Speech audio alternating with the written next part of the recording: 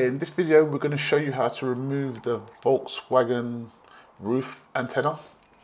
It's pretty simple stuff. Just follow the video and enjoy.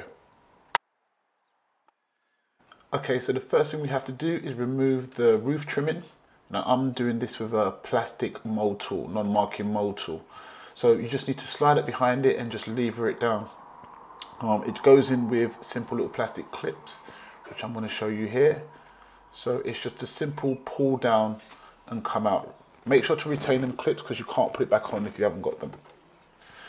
After that, you need to slide the seat belts down to give you more access, because we're going to be removing them rear quarter side panels there. So once again, with the same removal tool, just ease up behind it and edge it forward. Now these have got the same clips as the roof trim that I just showed you earlier above the top there. So you just pull it forward. You don't want to pull this completely off. You just want to pull it forward just to give a little bit of space for the roof lining to come down a little bit later. Now I pulled down the rubbers because part of the trim is actually held behind the rubber.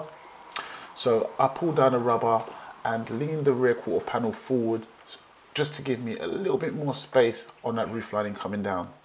Now these are the rear door handles. You don't have to do this if you don't want to, but in my opinion it gives a little bit of extra flexibility to the actual roof panel itself. So I removed them. It's only a couple of Phillips screwdrivers, really easy stuff. Okay, once you've got them bits off and you've created enough space for it to come down, as you can see there, just pull it down, just edge it down, and you should be able to see the bolt which holds on the antenna. There it is. It's a flat bolt. It's a 23mm flat bolt, so that's what you're looking for when you're once you've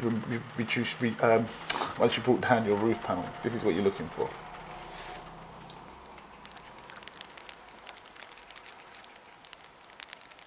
Okay, so with your 23mm socket, that's the size of the nut itself. It's just really easy. You just got to loosen it. I just felt about, you'll feel it, you'll get hold of it, and you just have to just loosen it slowly. Yeah, so you've done this before, you've seen my vids.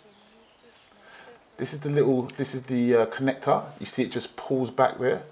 It's got like a little sliding kind of clip, and then it just pulls off. There you go, simple as. That's how you remove the antenna. Hope that helps. Comment, rate, subscribe. Thanks for watching.